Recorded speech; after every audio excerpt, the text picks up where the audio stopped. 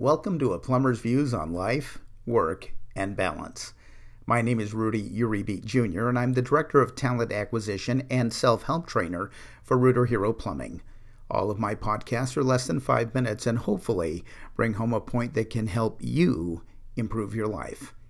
I'm a big believer in karma. What goes around comes around, the good and the bad, so let's avoid the bad and start shooting for the good. Today's podcast, writing a resume or cover letter. I must admit that when it comes to resumes and cover letters, I am prejudiced. I prejudge people, perhaps unfairly, by their ability to write.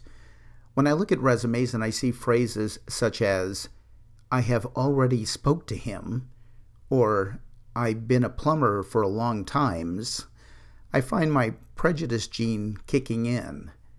Writing is important, especially if you're using it to communicate or convey a point. I understand that English is a second language for many people, and I do take that into consideration, and still, I find myself prejudging. Here's the first sentence of a cover letter I received the other day. "I interested to work for you company." What's your first impression? I interested to work for you company. Are you going to jump on this candidate? Does he go to the front of the line? Oh, so you prejudge too. Look, it's my job to make the call back anyway, and usually what I get on the phone is similar to what I get on paper or email anyway. Look, I am looking for plumbers and sometimes operation managers, and I am not looking for scholars or rocket scientists. But I am looking for employees who will make a favorable impression on our customers. I am looking for employees who can fill out an invoice and a time card. And I am looking for employees who care enough to want to make a good first impression. I know I sound like a grammar prude, and believe me when I tell you grammar isn't my strong suit. I was listening to the great Vin Scully, Hall of Fame announcer for the Dodgers a few years back, and I heard Vin say he dived for the ball. What? The great Vin Scully said dived instead of dove? How could he make such a blunder? I mean, you wouldn't say he drived the car, would you? Of course not. He drove the car. Well, knowing Vinny and knowing me, I decided to look it up. The past tense of dive is dived. Dove is actually a bird, and it's pronounced dove.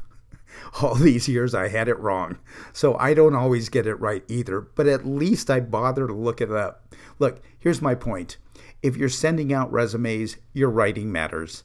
Have someone you trust check your grammar. Most spell check programs already do that for you. There are free grammar programs that will do it for you. If you see a red squiggly line under a word you wrote, it's probably the wrong word or you misspelled it. If there's a green squiggly line under a sentence, it's probably poorly written. If under education you write, "I do high school," it doesn't instill confidence in me that you actually finished high school. I think you get the point. Writing matters. And in today's world of LOLs and OMGs, we've forgotten that there are still a few people out there who read. And in case you haven't figured it out yet, a lot of those people are recruiters. I'm Rudy Uribe Jr.